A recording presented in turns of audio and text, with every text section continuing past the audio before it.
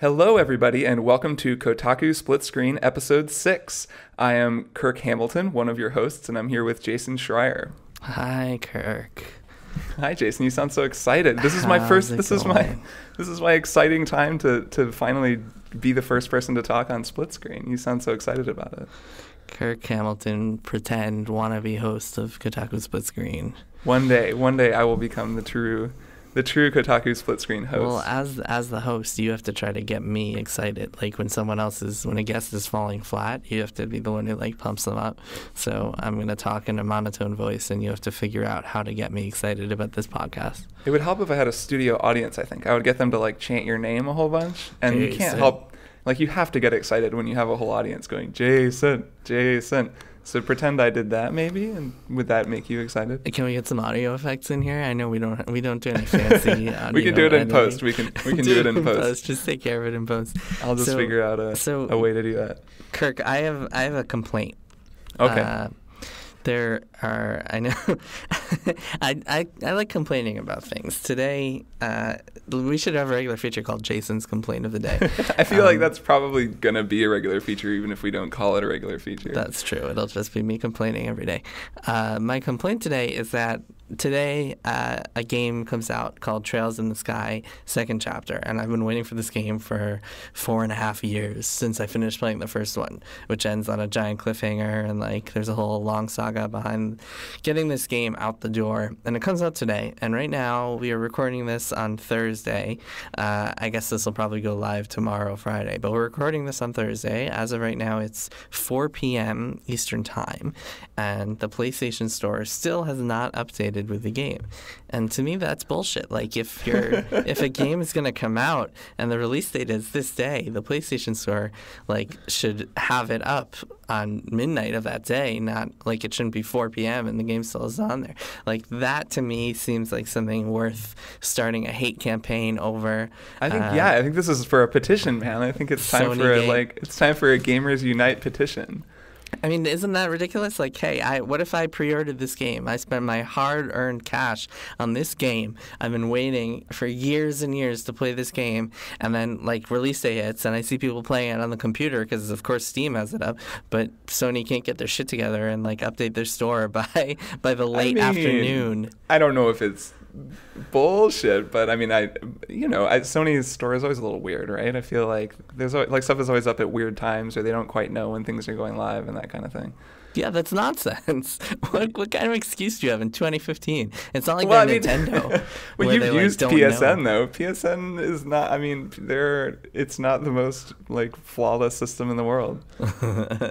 That's true. PSN has some issues, but I would think that these mega billion-dollar companies in 2015 would have this down to a machine. I mean, you would think that, and yet I feel like our regular day-to-day experience of these services regularly disproves that idea. All they do, I mean, they're all fucked up in ways that don't make sense. You're like, come on, really? It's 2015. Yeah, especially Nintendo's system. So Nintendo, well, we'll talk about Nintendo a little bit later, right? Because they had some decent-sized news this week. Yeah, some sort of boringly delivered, but still kind of cool news. Yeah, we can definitely get to that. Yeah, that was ridiculous. We should talk about how they delivered it. But so today we're going to talk about a few things. I think that we took a bunch of reader questions for this episode because we don't have any special guests. It's just me and you and me. I think we are the special guests. Special guests, Kirk Hamilton, special guests. So we took a bunch of reader questions. We're going to go through those, and I think we're going to talk a little bit about what it's really like to work at the famous snack website, Kotaku.com.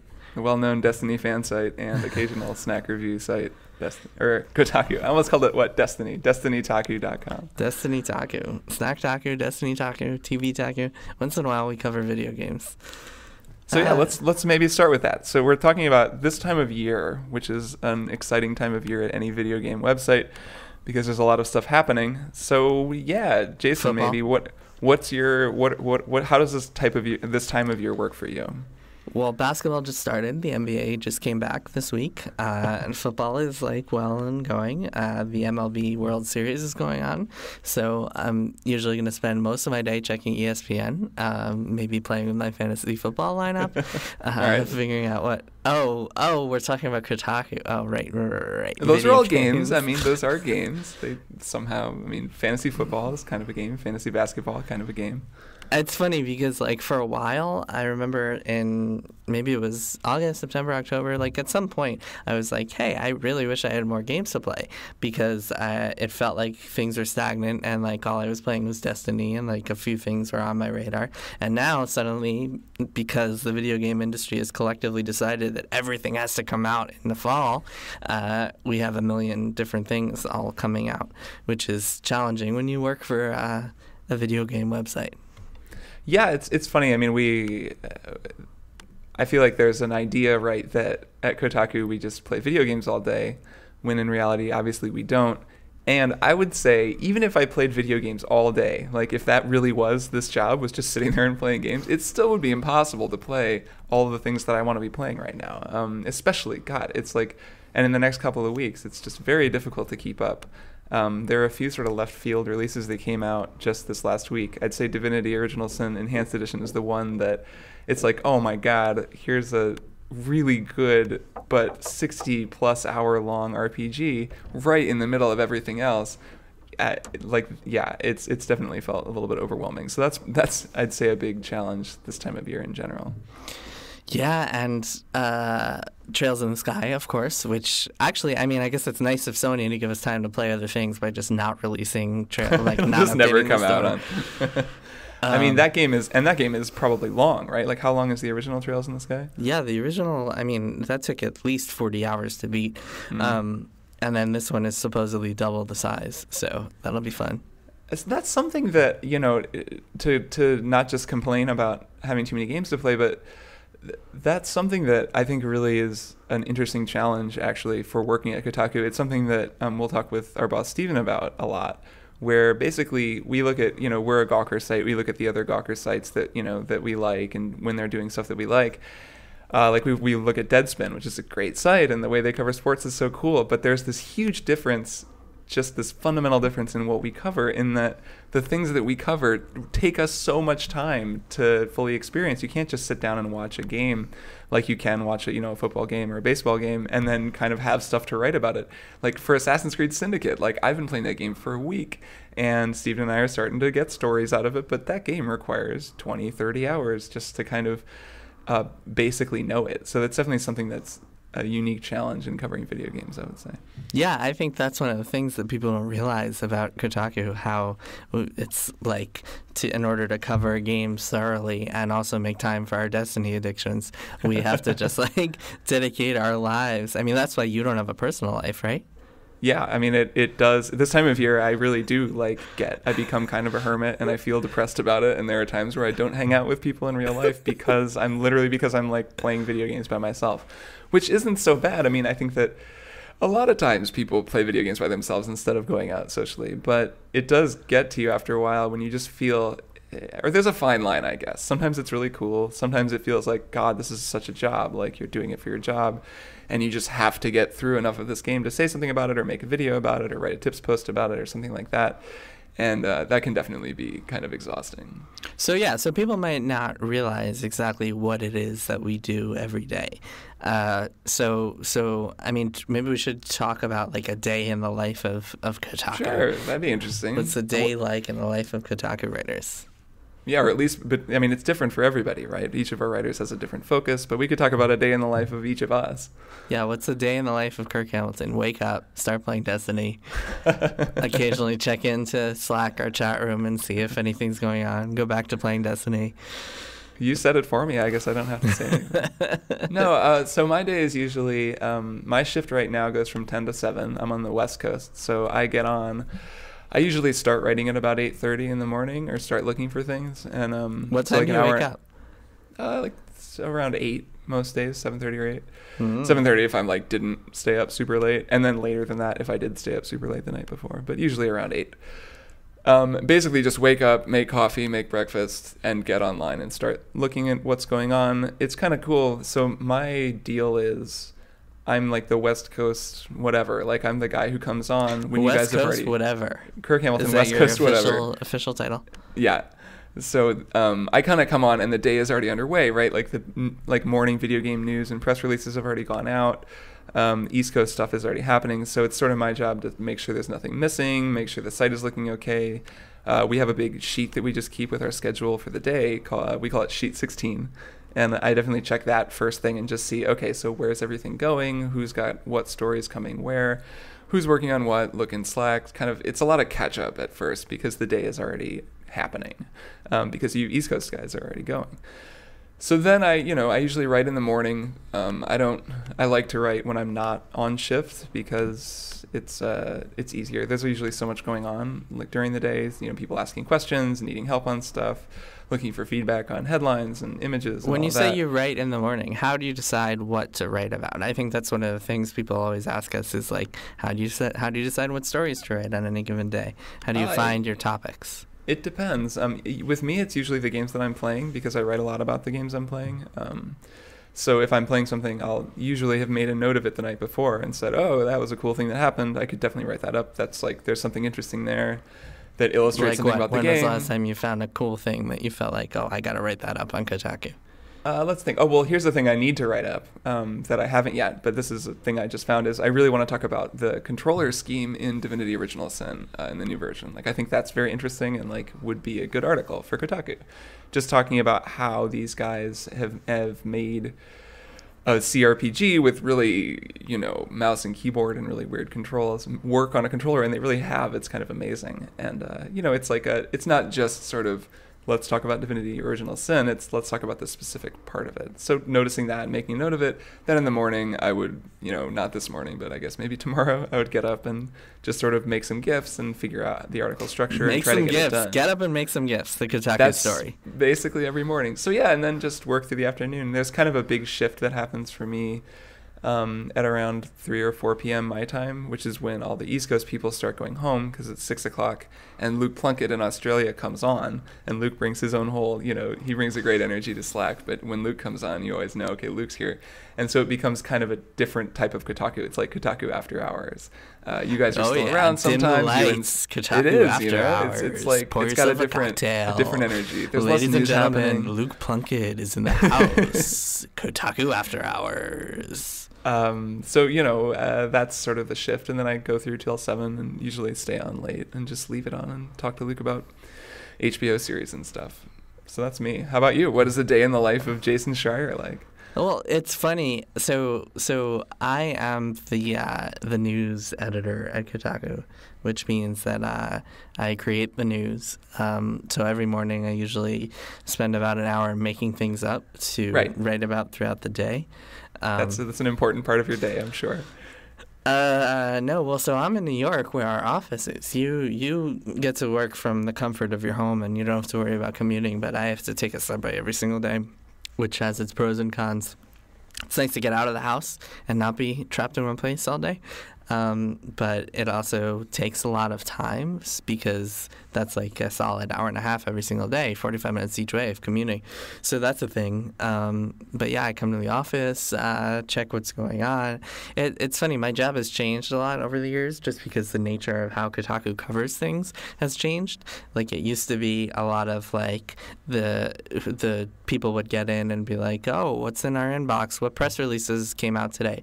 What's on our RSS feeds? But because we've stopped covering like a lot of that kind of gaming non-news bullshit, like, oh look, this developer said this thing, or like this random game got announced that nobody really cares about. This publisher has no plans to add this feature. Plans to add a feature.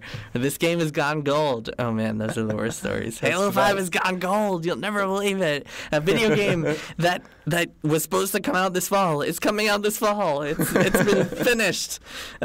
Imagine if like movie sites would all cover like, oh my god, the Steve Jobs movie. Final print. They finish editing it. I feel like we joke about that, but I bet there's some equivalent in movies where that totally does happen. Like, probably.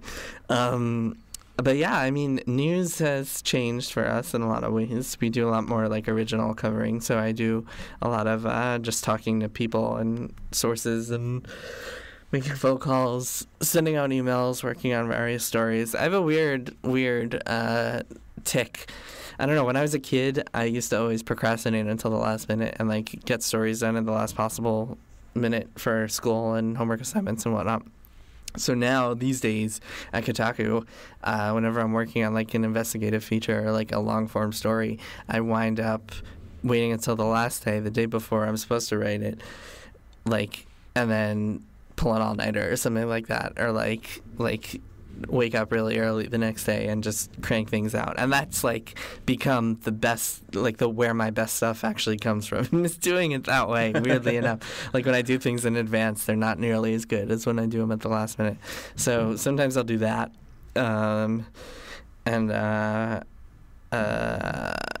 Kotaku is an interesting place. So what's the office like? I mean, so you've commuted to the office, you're doing your thing, but you guys are in a new office. I haven't even seen it.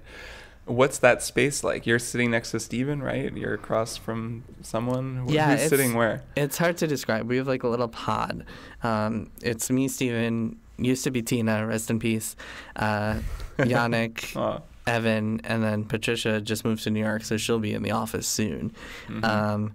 So we have our own little, it's not really a pod. I don't know. It's hard to describe. There's like a big staircase in the middle of the office, and then you walk up the staircase and you get to a lounge. And then on the left and right of the lounge, it kind of breaks off into different segments, the office, where like there's a table and everyone sits around a table. So the way it's broken up is different sites have their own segments. And we have ours. Kotaku has our segment.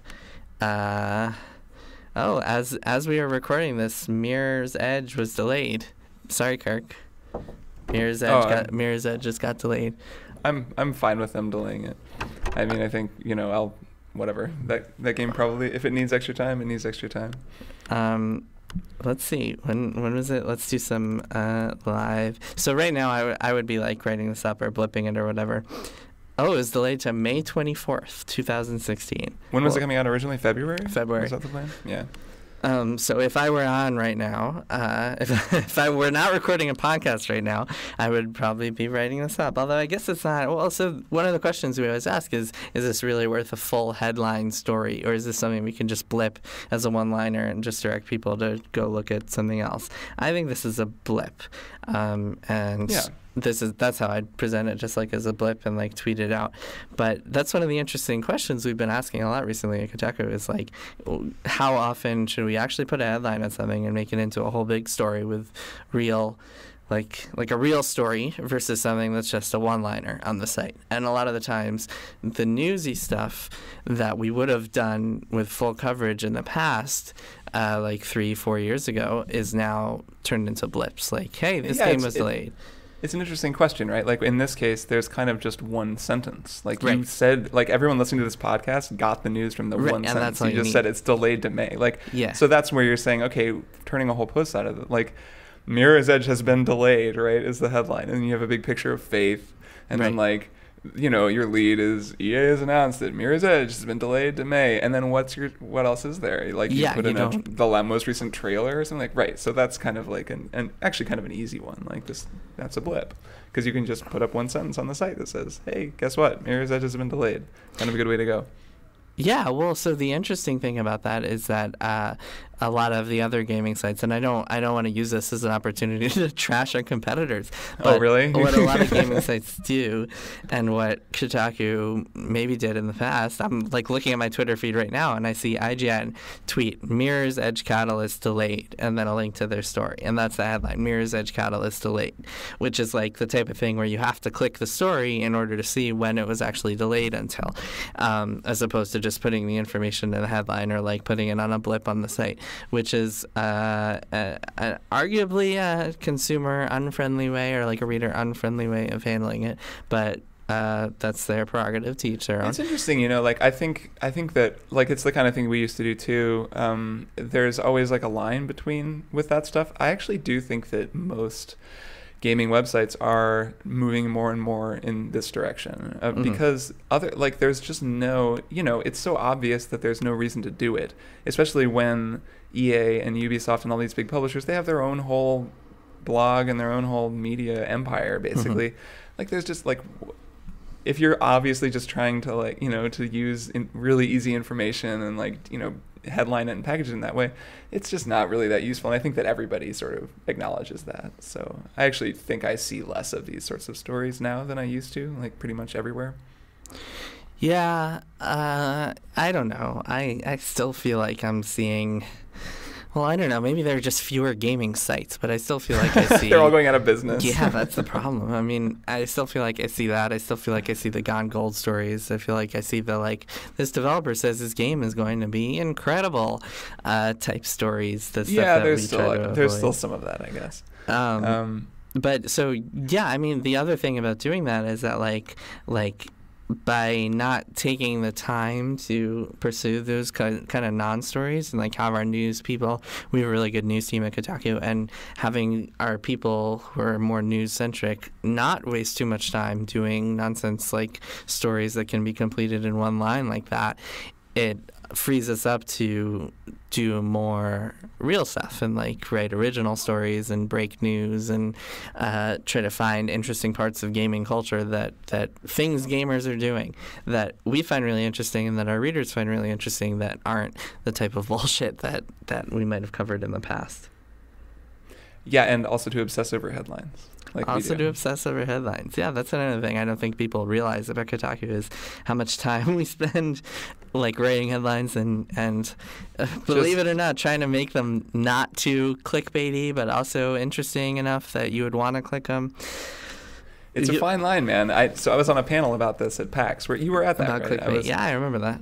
Yeah, so it was a panel specifically about clickbait and headlines, which I was like, yes, I will do a panel about that. Are you kidding? That's like the thing that I spend more time on every day than anything else except maybe Destiny.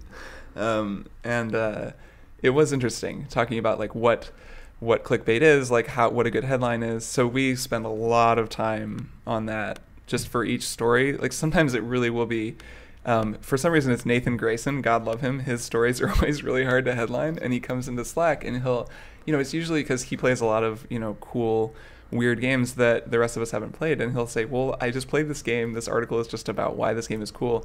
And he'll pitch, 3 or 4 different ideas. And we just spend forever. We, usually come up with a good one, but just forever trying to come up with the best way to concisely articulate what's most interesting about the story without misleading people and without, promising more than the story delivers. It's definitely a tightrope act or a high wire act. Yeah, headlines are so interesting because there's so many ways they can go wrong, and be taken out of context and be misleading and be annoying, and like you lose so much goodwill from readers, I think, when you are annoying and misleading and vague about headlines, like saying like you won't believe what happens next, the whole Upworthy thing. People think of Kotaku as clickbaity, and I think that's because nobody really knows what clickbait actually means, and they misinterpret like something that's interesting or grabby or like something that draws you in with something that's actually clickbait. And I think the big difference is that clickbait makes you like feel angry that you clicked on it. It feels like the headline doesn't justify what you're actually getting versus something that is grabby and draws you in, and then you click it and read it and you're like, oh wow. Which then makes it kind of understandable, right? I mean, I think my definition or working definition is that the clickbait is about the contents of the article, not actually about the headline. Like if the headline says the most amazing Dishonored kill streak you've ever seen, the article just needs to be the most amazing Dishonored kill streak you've ever seen. And if it is, then the headline's not clickbait, right? But if it isn't, if it's just some kind of cool shit in Dishonored, but you gave it this hyperbolic headline, then people will say, "Oh, that's such a clickbait headline." That's maybe a like overly simplistic example, but that's how I see it.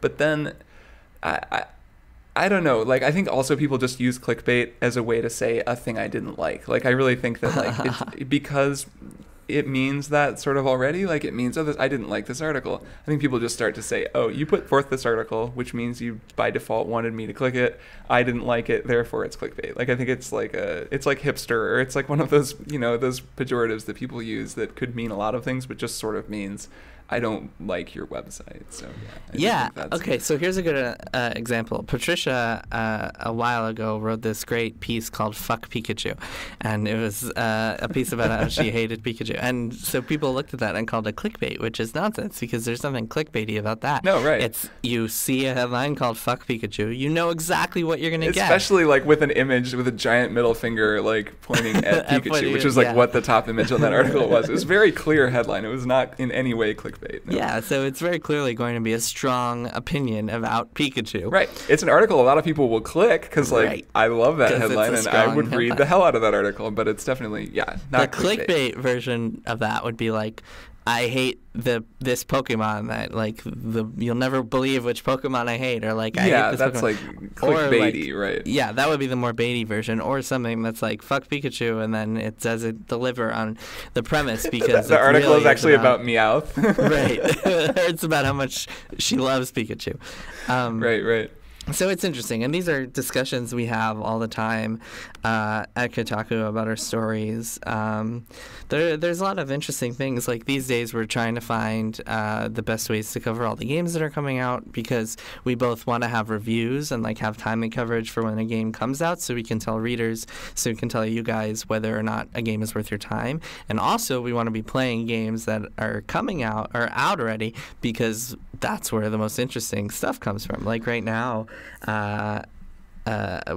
games like Assassin's Creed and Halo are still on our radar, even though they've come out already, because there's so much interesting stuff still going on in them that we want to keep playing and writing about them. So it's going to be an interesting balance, especially when Fallout comes out and takes over all of our lives. Well, it's been tricky, and it's been tricky for me the last month because like we joke about Destiny a lot, but really covering that game has been a real challenge because there's so much new crap and they're introducing new stuff every week, and it gets really hard where I'm like definitely past the point where I'm feeling just totally exhausted, not because I've like run out of, well, kind of because I've run out of things to do, but there's just so much and it's always there and there's so many other things to play. So but then again, Trials of Osiris launches this weekend. We got to play that because, like you said, with our post-release coverage, like we can have, I'm very proud of our Destiny coverage. I think it's really good, but it requires us to play that game. So what do we do when Fallout 4 comes out, and then it definitely is going to be a chaotic few weeks. So let's talk about Destiny real quick. Okay. I know that this podcast doesn't talk about Destiny enough, so I think we have to talk about it real quick. So something that I think would be interesting to hear from Kirk Hamilton. Kirk, you wrote the definitive review on Destiny. I think anyone who pays attention to games would agree that back in September 2014, you wrote the review of Destiny, the one everyone was reading and talking about. Then you wrote pretty much the definitive review on Taken King. I don't think it made as much of a splash, probably because Taken King wasn't as interesting because it was just good, and that's all. Like right. You said a lot of interesting things about it, but it wasn't as fascinating a story as the original Destiny was.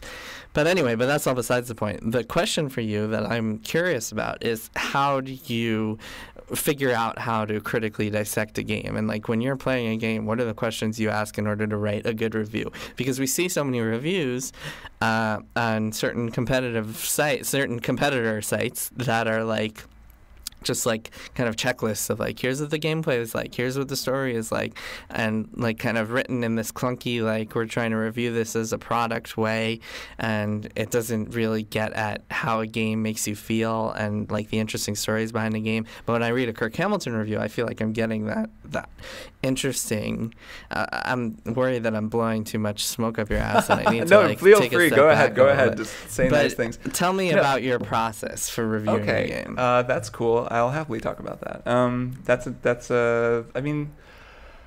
I guess the main thing is when I review a game, I really immediately decide whether I'm going to be recommending it or not, because we do those review boxes, and I kind of just get that out of the way in my head, and I try to think about anything that can allow for like a bigger or broader insight into the game itself and how the game works, which that sounds like a kind of a big thing, I guess, but really it's actually about identifying moments or things that happen in the game as I'm playing that can stand in for the experience of the game itself. Like, a lot of times I don't even identify those things until afterward when I'm writing, and I think, okay, well, I did that and this thing happened. Like, in the original Destiny review, it was all about the loot cave, right? And that, it's funny because I think what made that review something people talked about was the fact that not a lot of people really had taken Destiny all that seriously yet. It was a couple of weeks after it came out. There were some very perfunctory reviews of that game, if you remember. There were people who reviewed that game like a week after it came out. There were people who reviewed it 2 days after it came out. And it was so weird, like, especially considering now this game that I've played almost like 1,000 hours or something, you know, that you could possibly write anything that way. But no one knew at the time. Everyone just thought, okay, here's the new Bungie game. All right, we played through the single player. It's cool. No, I disagree. Right. Even at the time, we were like, these are shitty reviews. These are like shallow, cursory looks at a game. I'm cutting people a little slack, though, just because I think you couldn't understand what Destiny was in those first, you know, week or the first. I mean, which is why you shouldn't review it. You know, it's like right, of course, But playing at that time, there were so many things about the game that like summed the game up. And I feel like actually that might be a crutch for me in reviews. I do that too much, or it's like a bad habit of basically saying, okay, this thing, this event, this boss, this fight, this encounter is also a stand-in as a metaphor for the game, and that's like the pin of my review, because I do that a lot in my reviews. Like I'll look, and the conclusion kind of circles back to this one thing and says that's the game in a nutshell. But I do think a lot of games summarize themselves a lot because games are systemic in that way. Like most video games require you to repeat the same sort of thing over and over again. So when you get this one kind of perfect moment that captures all the different aspects of the game, it sort of does happen in games a lot, and it can be very useful for sort of articulating that insight into the nature of the game. So the loot cave for Destiny was definitely that kind of a thing. So when you're thinking, okay, I'm going to write this review of this game, is that what you say to yourself? You say, what's this moment that it kind of encapsulates everything? Yeah, I mean, it's a little looser than that, but as I'm playing, I keep notes, which I think is really important because I forget everything as it's happening, and then I look back over at my notes and think, oh yeah, that thing that happened. I'm constantly capturing videos, so I always can go back and just watch some stuff, which is useful. But yeah, I mean, it really, eventually when I come to review it, I think, all right, so what is it? What sticks out to me about this game? What was the thing that happened that summarizes what I liked or didn't like, or what worked, or didn't like, or what worked and what didn't work about this game? And then kind of start writing. And, then usually, like you were talking about your procrastination thing, like there's a point 75% of the way into the review where something clicks or something doesn't work. I cut a thing, I move a thing, and I realize, okay, awesome, I've got it. Like I've got the sort of the through line and the metaphor and the explanation and the like mechanical summary, and I can fit them all together in a way that makes sense. And it doesn't always happen, but usually it gets there with enough work. Interesting. Very interesting. This is the Kirk Hamilton experience. Reviewing games is weird. It's hard. It's fun. I want to review more games. I haven't reviewed that many games lately. But yeah, I'll be doing some this fall, which will be cool. Which games are you reviewing this fall? Let's see. I think I'm gonna do Just Cause 3, okay, which will be an interesting game to review. I'd love to review Divinity. I'm not sure I'll have time to do a proper review of that one. That'd be fun. You're not doing right? Patricia's doing Fallout. Yeah, which will be really cool. But our review will probably be late because I don't think we're getting a copy. And and that game is 1 billion years long, so that's true. That'll be interesting. I took a week off at the end of November just to play video games. Oh, really? Nice. That's funny that we have to take a vacation to do that, but yeah, I figured with Fallout and and Trails and Divinity and all these other giant, massive RPGs that I want to get through, I figured it'd be nice to have a week where I can just spend at least half of it staying home and doing nothing, thinking about nothing, and just playing games and zoning out. Yeah, I mean, I know you'll be in Slack various times telling people things and making sure we're reporting stories, but yeah, I think that'll be nice for you. Are you saying that I'm a workaholic? No, I would never suggest something like that. That is slanderous, and I would never do that. You saying that I'm OCD? I mean, you're kind of a workaholic. We all are. That's how it goes. Yeah, whatever. It's funny. I report often on crunch in the video game industry while working at 10 p.m. on a weekday. But I don't know. I feel like it's way different when you're doing it because you want to, as opposed to working crazy hours because you have to. Because Oh yeah, it's very different, and like right, exactly, and doing it from home and just sort of, I mean, being online and checking on stories and kind of half paying attention and playing some game for work is very different than having to like crunch out some code on some E3 demo for 3 weeks or something. Right. Sounds miserable. Yeah. The parallel is kind of funny though. That game journalists also all never stop working basically. Well, at least at Kotaku we don't. I keep trying to give other game journalists credit, man. Lots of people work hard. That's true. There are some hardworking people at a lot of gaming sites whose work I enjoy. There is a churn though. I mean, it does feel like not a lot of people last in this field. People tend to move on to PR jobs and like leave game journalism for various reasons. I think that we are very lucky because not a lot of other outlets give writers the flexibility and like the ability to kind of do good work without being interfered with that we have at Kotaku. We're also very lucky in that we don't have to worry about like game publishers and access at all. Like I've heard stories about other outlets, and I definitely won't name them, but I've heard stories about people at other outlets who like might get a scoop and like hear about a game that they want to report on before the publisher announces it, but their bosses won't let them because that outlet has to rely on publisher access in order to stay in business. Man. Yeah, that would be rough. That would definitely be like a rough reality to have to deal with. So we should talk about Nintendo a little bit. Yeah, I'm into it. Let's talk about Nintendo. This week, Nintendo kind of fumbled their announcement of their first mobile game. They put on an investors conference, and the entire Western world only found out about this through a Wall Street Journal live blog. Very weird. It was really weird, right? I mean, I felt really... Yeah, I mean, I'm not, you follow Nintendo much more closely than I do, mostly because it's your job, but I was in Slack. This was late at night for you and kind of right at the end of my shift yesterday, and I'm watching this stuff, and Brian Ashcraft isn't translating stuff from Japan, and Luke is helping cover it, and the whole thing was so weird. It was just this weird kind of really clinical press conference, I guess, and I'm seeing kind of vines on Twitter and that kind of thing, and this weird Wall Street Journal live blog. Yeah, it was a strange event. Yeah, well, the press conference, I mean, there was no it wasn't a press conference. It was an investors meeting. Right. The Wall Which Street I guess Journal is why was it didn't look exciting at all. It was just some guy giving a PowerPoint. Right. The Wall Street Journal was the only outlet there covering it in English, so that was the only way to get all the news until Nintendo officially announced it a few hours later. So we were kind of filtering everything through this guy's like live blog, and the live blog was confusing, and like he would quote analysts without giving proper context, and like people thought he was saying one thing when he really wasn't saying another thing. And then at some point he said the presentation was over, and everyone was like, "What?" Because they hadn't announced their mobile game yet. And then right afterwards they announced this mobile game. What's it called? Miitomo, Yeah, something like that. That sounds right. And it sounds like Tomodachi Life, like on your phone with Mii's, which I'm sure will be neat and like cook people if it's done well, and it's Nintendo, so it's going to be done well. But the better question is, what is our fantasy mobile Nintendo game? That's the question we're dealing with right now. Have you thought about it at all?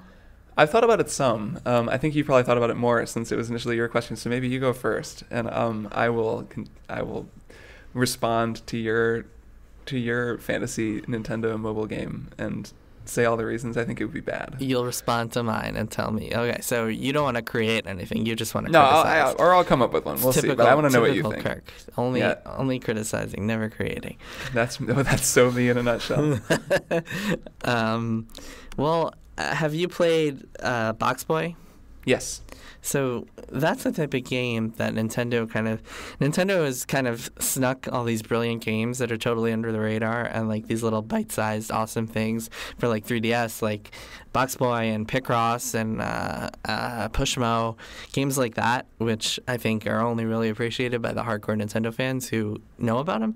But those are the types of games that are brilliant and small and like little bursts of fun and really well designed and polished in Nintendo style that I think would be perfect on when trying to reach a broader audience. And like everyone always talks about like, oh, Mario, Zelda, new Nintendo IPs, that's how you reach people.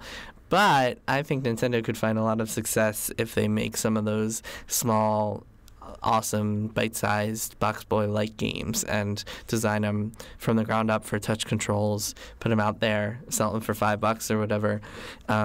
Whatever they make is going to get attention, so I'm not sure they have to worry about marketing these mobile games, because whenever Nintendo releases a mobile game, it's going to be on the front page of every news outlet. So I don't think that Mario and Zelda, they might be draws, but I don't think they're going to be necessary for them to sell something and get something in the top of the iTunes store. So really, I think they should make something original and small and unique and innovative. I actually don't agree, or I don't disagree with any of that. So that's good. Yeah, I think that any of those games. I mean, we talk about this a lot, where we'll play like Box Boy is a really good game. The way that game teaches you how to play, and the way it teaches its mechanics and the new ideas it has, it's very simple, but really cool. And a lot of their games, like Pushmo, is that kind of a game too. And playing those games on 3DS, it used to be, Nintendo's whole thing was that the quality was so low on the average iOS game, and then on 3DS, if you're getting a game, it's going to probably be good. And that was sort of the thing setting the 3DS apart. Which isn't true anymore. Well, no, right. But like if it's a Nintendo-made game, it's probably... I don't know. I just gave a no to Triforce Heroes. Okay, but it's a safer bet than buying a random thing on the iOS. Yes. But then again, the 3DS has its own eShop full of shovelware and like garbage. Right. So right, true. They're like, it's very hypocritical that they had that point of view before, and now suddenly their eShop. Well, it was marketing, right? Trash. Like it was all marketing. Sure. And that, so for them to take that same idea, if they can release those games, I think you're definitely right. If there's just a really good Nintendo game, like a Box Boy, say it's just Box Boy, but something else, and they release it on iOS, everyone will be talking about it. It'll be great. Everyone will be playing it and like tweeting about it. There will be tons of buzz because it's a Nintendo game. If it's a good Nintendo game, it'll just be good. And they'll probably make a lot of money on it too, and keep doing that. Which I'm more hopeful that they'll do that than that they'll port over old Zelda games or whatever, or old Mario games. Yeah, that doesn't feel necessary, that getting Mario and Zelda games, unless it's something totally new, which I would totally be down for, a new type of Mario game. I don't think Zelda is that big a draw. I think people overestimate how much selling power Zelda actually has. I don't think that, I think most Zelda games tend to undersell, as awesome as they are. I love the Zelda games, but people don't love them as much as, say, Mario. Well, or know them even. I mean, they're just nowhere near as iconic. I mean, Mario is like Mickey Mouse. Zelda is like what? What's the Disney character that like Link and Zelda are? Like they're lesser well known. You can't even think of them. They're like I don't know, Aladdin. Yeah, okay. They're like Aladdin. But like what was the Jeopardy question the person got wrong, right? Like, because they... Well, he got it right. You got it right. He got robbed.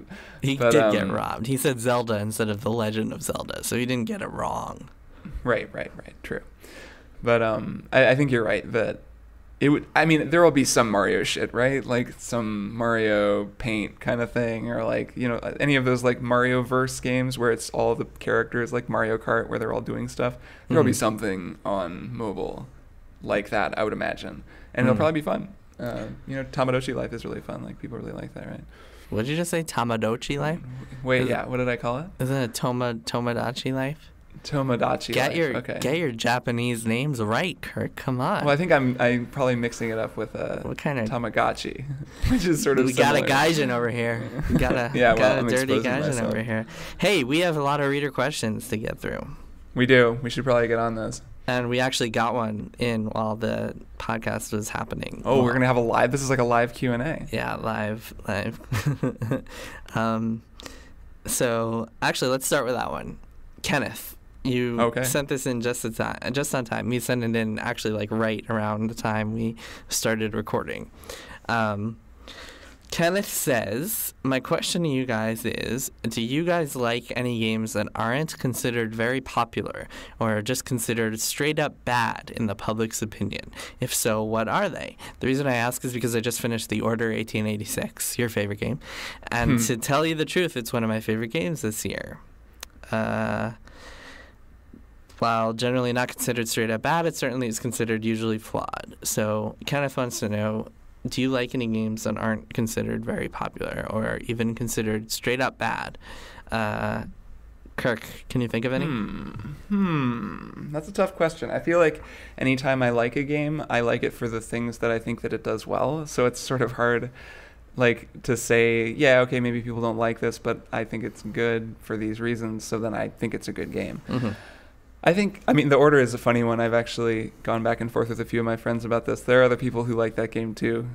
So what's the reader's name? Kenneth, you're not alone. There are other people who like it. I really obviously really didn't like that game. But I could see liking it. It's the kind of game I could see somebody getting into, so I understand that.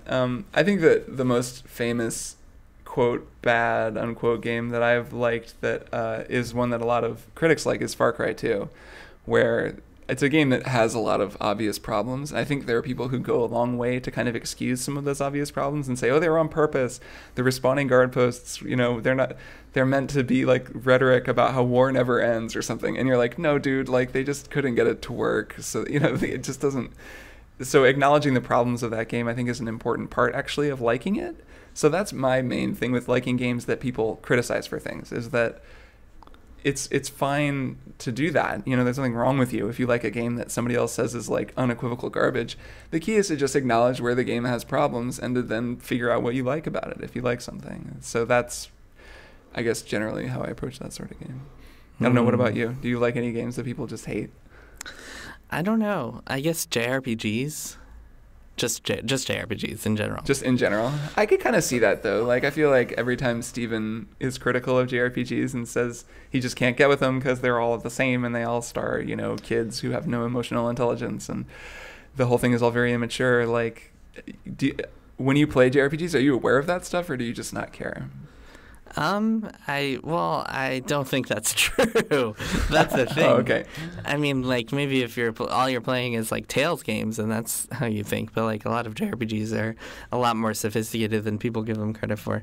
But I don't know. That's not a real answer. I think I tend to hate on games that a lot of people love more than I like games that a lot of people hate, because if a game is generally hated, I usually won't even bother taking the time to play it just because there's so many friggin' games to play. But something like Xenoblade is a good example of a game that everyone loved, and I was like, wow, this is not good. But I don't want to get lots of angry letters. Please don't send us. Well, I guess you can send all angry letters in support of Xenoblade to SplitScreen@Kotaku.com. But yeah, that game is trash. It's like, talk about whiny like characters with no emotional intelligence and like just grindy side quests and like MMO style gameplay without all the fun of an MMO because it was single player. But anyway, that game is garbage, and I will fight anyone who disagrees. Let's move on to the next question. We want to get through all we now know a game that you don't like. Yeah, I don't know. Question. I couldn't think of any off the top of my head that I like. No, that's fine. I was thinking about older games because there are a lot of older games that I think we look back on fondly, even though they were really trash, like stuff like Battletoads and like DuckTales and like a lot of those games are like we look at them and say, oh my god, they were so much fun, but they're so buggy and had so many problems. Yeah, I think DuckTales was definitely a case of that, right? When that remastered version came out and everyone kind of said, DuckTales wasn't actually that fun. Exactly. They just had a really good theme song. Yeah, and it was like this, it made people nostalgic, but like that's all they had. A lot of those games were like the NES and really NES mostly were like games that we just kind of grew up playing and loved because they became formative parts of our life rather than actual good games. Anyway, let's move on. Okay, yeah, let's get through these. We got a bunch of reader questions to do, so let's Alex get going. asks, how do you both feel about the double RNG drops of hard mode King's Fall? This is a Destiny question. Of course it is. That's the rate in Destiny. To me, it's way too frustrating to get to work hard to get a 310 drop. I had fun farming for exotics to infuse up to 310. Kirk, tell us about the dark side of you in raids. That's the part I'm most interested in talking about because Kirk, you have a dark side. I think that this whole narrative is kind of a joke, and I just wanted to point out that everyone is sort of kidding when they say that, because I'm actually very nice during raids, and that's the joke. So I don't actually think that I have that much of a dark side. Are we kidding? Are we kidding? When I think you guys are kidding. I think that that's why it's funny, is because I'm generally very helpful. Right. And positive in raids. I mean, everyone gets frustrated, right? Like, especially during hard mode, you die at a stupid time and you get mad. Wait. I think I have to give some context here. Okay. So Kirk and I raid together, and we have a decent-sized group of people who we always raid with. We draw from the same pool of people, our friends in the press and elsewhere, and Kirk can get a little testy when we're not doing well, and like when someone is doing something wrong and we're frustrated, because the way these raids work in Destiny is that if one person fucks up, then it can just waste everyone's time for a long time, and like nobody wants to be sitting there for half an hour like wasting our nights because one person can't get something right, or like keeps dying, or like keeps doing risky things or whatever. And Kirk's way of dealing with this is to often say, in a kind tone of voice, sometimes a stern but kind tone of voice, guys, we have to do this. We have to stop dying. We have to not run into Golgoroth's pit while he hasn't drawn the gaze of someone yet, or he isn't looking at someone yet. We have to not do this. We have to not jump off the platforms while we're fighting Oryx. And it's become a running joke among our friends, our Destiny buddies. It's funny. So I have to tell you that the experience of having this become a running joke has actually been very interesting, because I didn't know that was a thing that I actually did. I almost feel like by us defining it as a running joke here, we're making it into more of a thing than it is, maybe. But because I still don't believe that this is a thing I do. Like, we'll be playing, and the tricky thing is, I like to kind of keep everyone on track and like give pointers. And if the only real pointer a lot of the times in these things is don't die, like that's basically right. Like, and so then I wound up saying that, and now I'm really self-conscious about it. Like I try not to say it, but there really are still just times where we're playing and the only thing people have to do is basically not fuck up and die. And I guess my takeaway is you just don't have to say that, because that goes without saying, right? So just don't say anything. Exactly. Like, I guess like everybody knows not to die. Right. It's like, but yeah, it's not. Of course. I mean, it really isn't a dark side. Like, I don't ever like get angry and yell at people. I try to be. It actually is, I think, fascinating how raids and Trials of Osiris is the same way work with blame. I think that blame is like a very dangerous and kind of thing that can really fuck up a team. And I try very, very hard to not blame ever. That's actually something I very actively do. Like, if somebody dies, to always say, it's cool. Like, if it's a new player or someone we don't know or someone who's not as good, to be like, hey man, it happens, it's fine. Because it does happen. We've all been the guy who fucked up and blew the run for everybody.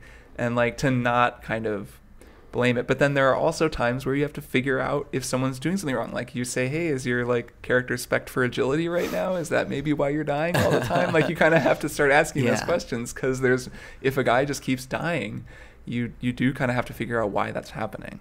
It's funny. In Trials of Osiris, I feel like there's a lot more sympathy because it's a lot more difficult, and like you can't really blame someone if they just get outgunned or like they're trying to do a 1 versus 2 fight. Trials of Osiris, by the way, is the PvP tournament that happens on weekends, and it's kind of an elimination match where 3 people fight 3 other people, and if you die, you're permanently dead. And the goal, unless someone revives you. If you die, you're dead unless someone revives you, and then the goal is to take out the entire enemy team of 3 before your team of 3 dies. But anyway, it's much harder to do that well than it is in the raid. Like, oftentimes in the raid, it's like, come on, like, you should be able to do this without dying.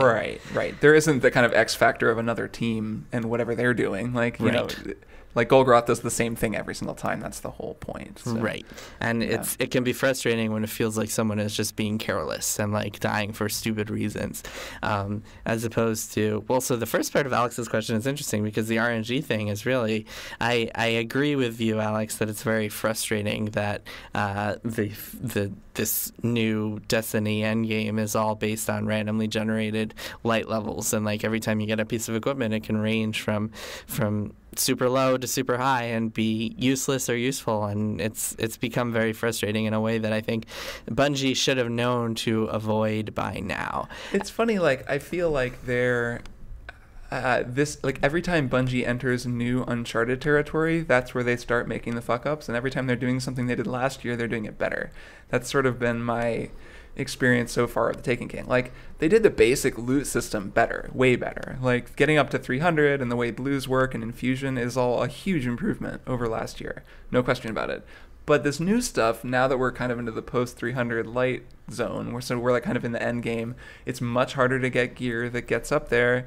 And then, yeah, you have these raid drops where basically, this is going to be, I guess, just lost on listeners who don't play Destiny. But basically, like, I mean, I'm thinking of an easy way to explain this, because we don't need to go on a whole Destiny thing. But it's just possible to get even like the top level raid stuff. You can still get it and have it be basically useless to you. It can be 311 light or 310 light on a hard mode drop, and you can just say, well, okay, fuck me. Well, like, the guy right next to you got the exact same thing, but it's 320 or 318.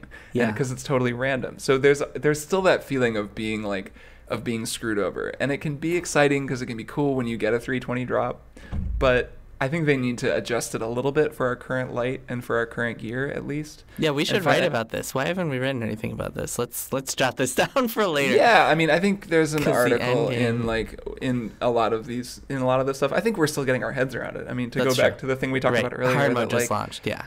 Hard mode just launched. Trials is this weekend, and we don't know how loot's going to work with that. I'm guessing it's going to be a lot of 320 stuff. I'm guessing that's if you make it to Mercury, you'll get a 320 primary. Like, yeah. So, there's going to be more to know. But yeah, it'll be an interesting thing to talk about once we know how the loot system works. Okay, let's move on. Let's get through all these questions. So, Cutlass Stallion asks, I noticed that pro wrestling gets a story once in a while on Kotaku. Have you ever considered giving it a full sub-blog that covers WWE, TNA, Lucha Underground, the Japanese promotions, etc.? This is like, I can't answer this question. This is a Steven Totilla question. I mean, we can't answer whether we've considered a sublog, but the subblogs in general not are for cool. Wrestling. Yeah, probably not. We don't cover it enough. I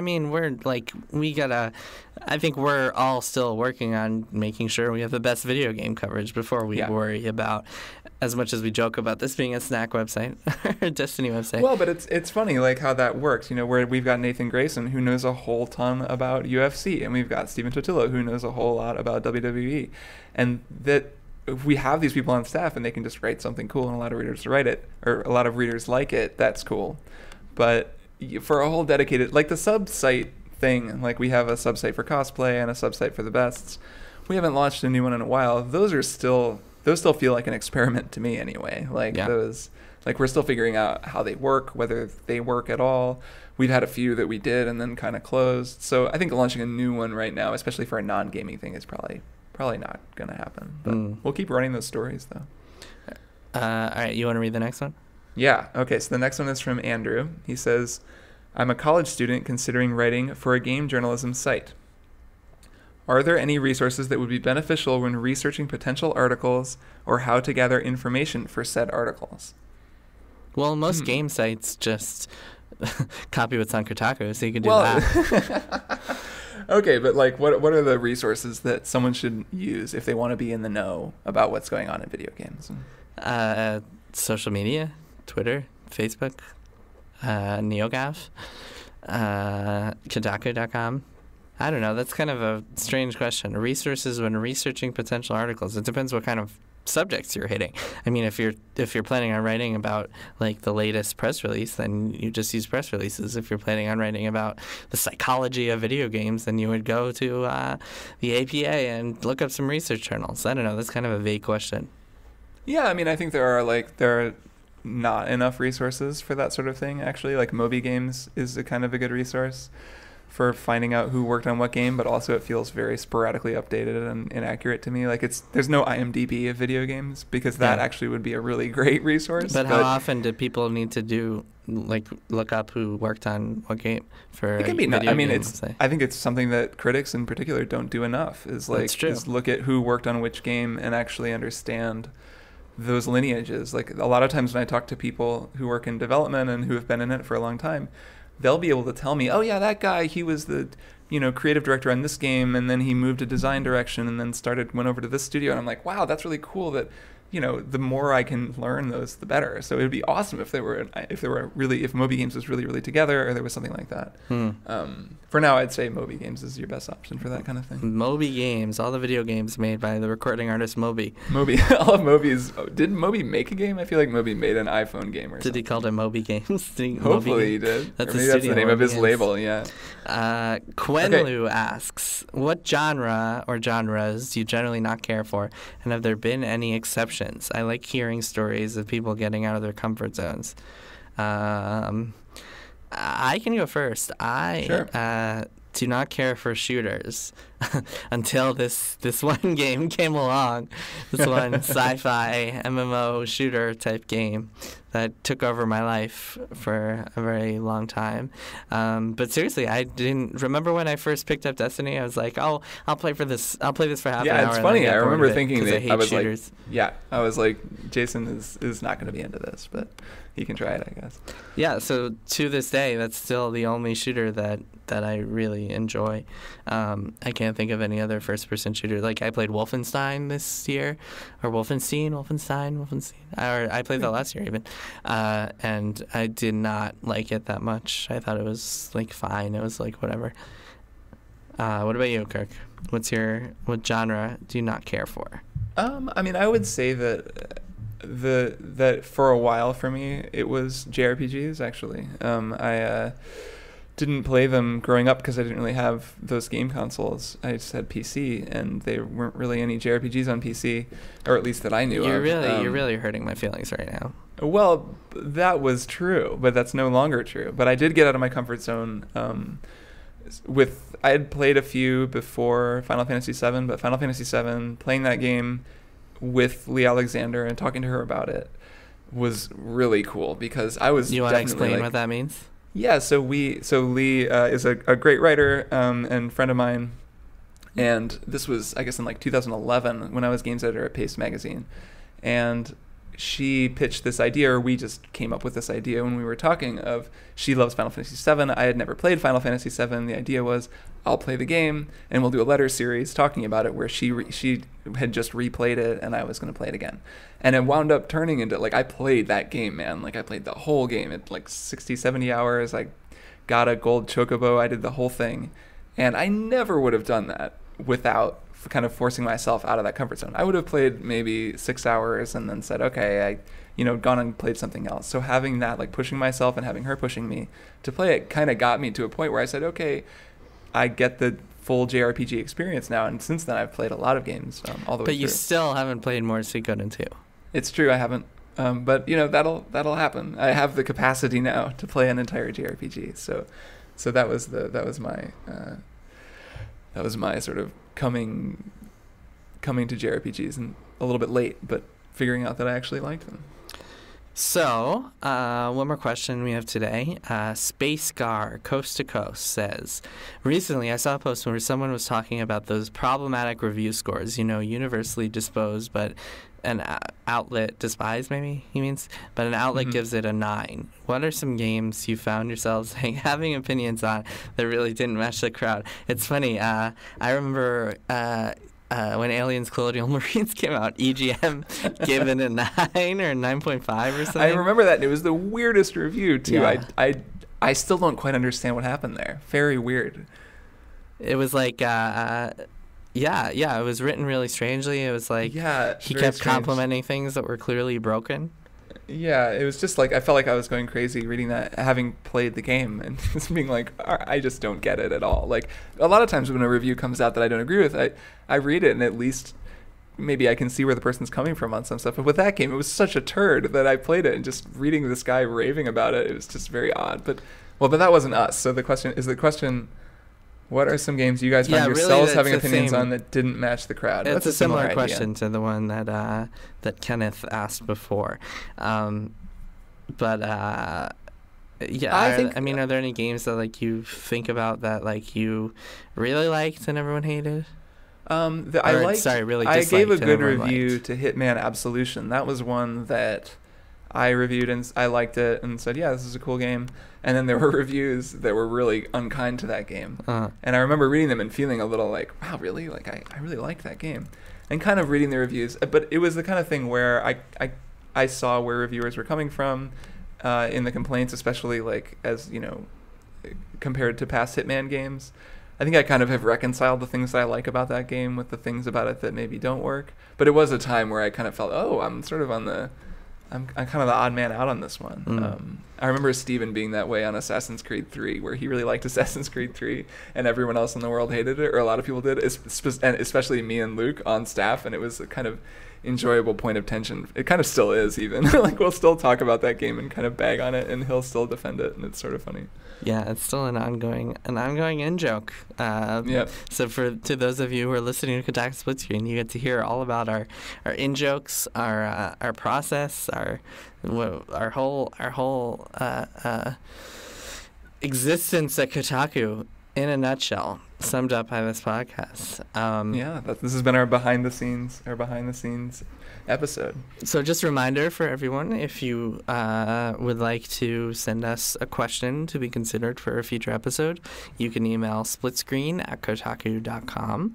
You can email any of us, send suggestions, questions, advice, puppy pictures, whatever you want. And please make sure you subscribe if you haven't already, and leave us a nice review. We got some nice reviews on iTunes last time. That made me happy, so thank you to those of you who left us reviews. Yeah, definitely. Thanks for taking the time. Kirk, any final thoughts before we wrap up for today? No, that'll do it. I gotta go so I can go try to get anywhere in all these video games. So video games. You gotta leave a podcast so we can write about some video games and play some video games. All right, this has been the Kotaku behind the scenes episode of Kotaku Split Screen, episode 6. Thanks for listening, everyone. Bye, everybody.